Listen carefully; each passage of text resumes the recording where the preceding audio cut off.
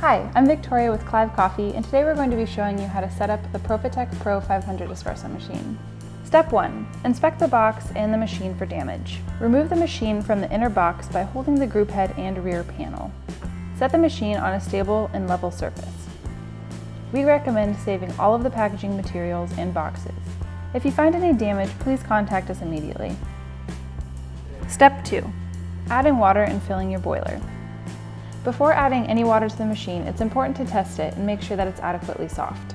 Use the included water test strip to verify the softness of your water.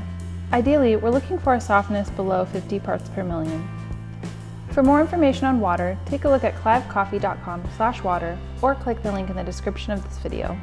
Fill the reservoir with your filtered and adequately soft water. Lift the brew lever and turn the machine on. With the brew lever activated, the pump will turn on and water will start to fill the boiler. After a short period, you'll start to see water coming through the group head. Lower the brew lever once 4 ounces of water have been dispensed from the machine. At this point, your setup is done. All you have to do is wait for the machine to come to temperature, and then you'll be ready to pull your first shots. For more tips on brew ratios and coffee extraction, check out this article from the Clive Journal, and watch our Espresso Essentials video here. For more coffee tips, tricks, and brewing science, don't forget to check back in at clivecoffee.com.